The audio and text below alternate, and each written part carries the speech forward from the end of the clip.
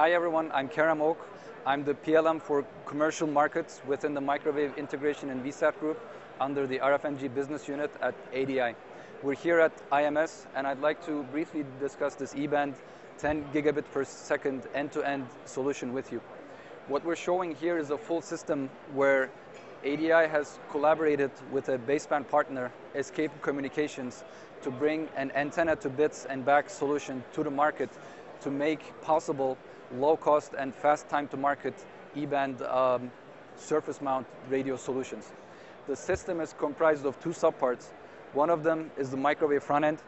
The microwave front end is made up of 4 silicon and package parts, 1 TX, 1 RX, each of the 71 to 76 gigahertz and 81 to 86 gigahertz bands.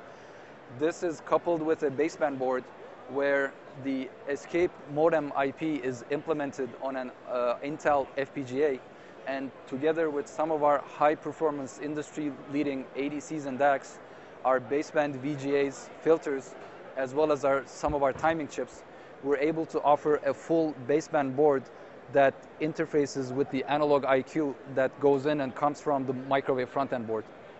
So combined, these two boards make up the entire solution and make up a very scalable and easy-to-use platform which our customers can use to take their E-band products to market. We have shown that with this system, we're able to exceed the 10 gigabit per second target, which has been a milestone both for analog devices and the industry as a whole. We do that by running the system with a 2 gigahertz channel bandwidth at 256 QAM, which produces an 10.3 gigabit per second data rate after all of the correction has been backed off. And with this system, our customers, without requiring to have any chip and wire expertise, will be able to take this very complex high-frequency system into market for high data rate communication links. Thank you for your time, and for more information, please go to www.analog.com/RF.